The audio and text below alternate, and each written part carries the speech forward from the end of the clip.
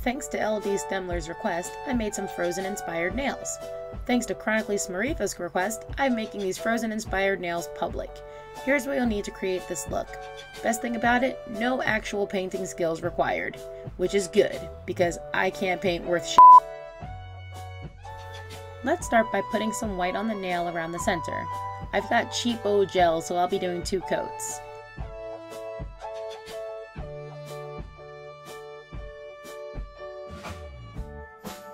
Then put a little blue on one side.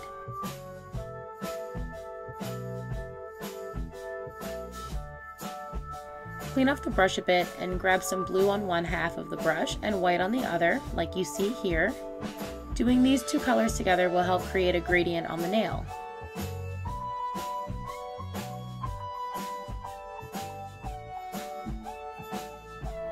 I then went back with the individual colors to help intensify the outer edges so the gradient is more noticeable.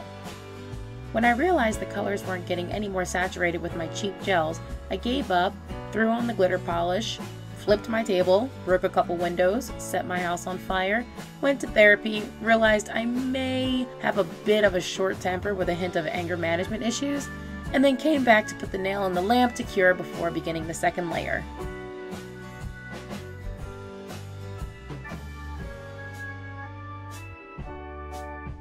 Second verse, same as the first. Put on some of one color,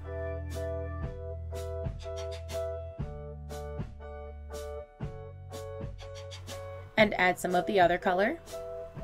Grab both colors on the same brush, perform witchcraft on the nail, make that bitch Elsa jealous of your magical prowess, add some glitter gel, thoroughly admire your work, and cure that sexy beast.